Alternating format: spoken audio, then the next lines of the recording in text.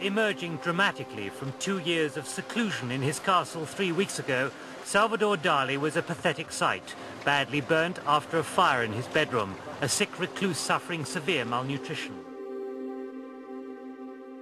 His last years were spent in the Torre Galatea, part of the medieval fortifications of Figueras, next to Dali's theatre museum.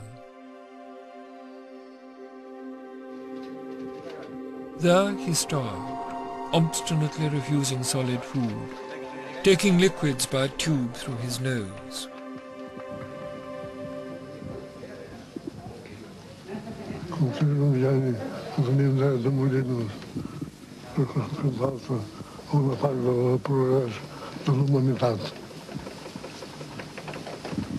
Viva el rey! Viva España! Viva Catalunya!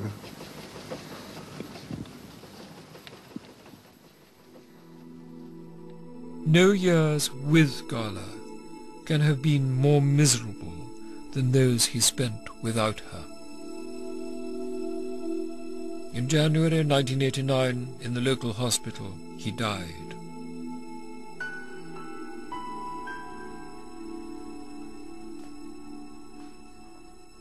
When great retrospective exhibitions seemed to sanitize the man and his imagination, to suggest that he could do no wrong, to counter the critical dismissal that had been the informed view of him for years, I wanted to shout that I knew another Dali, a dirty Dali, so to speak, a Dali who had always since a boy had a filthier imagination than any army sergeant humiliating raw recruits.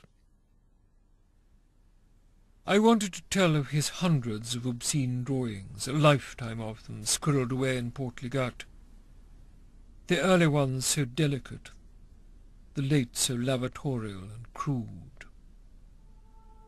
I wrote the necessary note when Gala died, but when Dali followed her, and I'm certain that he thought of it as following, for he had followed her every day since their first meeting, there was no one to whom I could express my grief, except myself. And I did genuinely grieve. Now, all these years later, I realize that despite the obscenity, the pornography, the corruption, and the hostile critics, the public had been right, and is right still. Dali deserves his reputation as the last of the great old masters.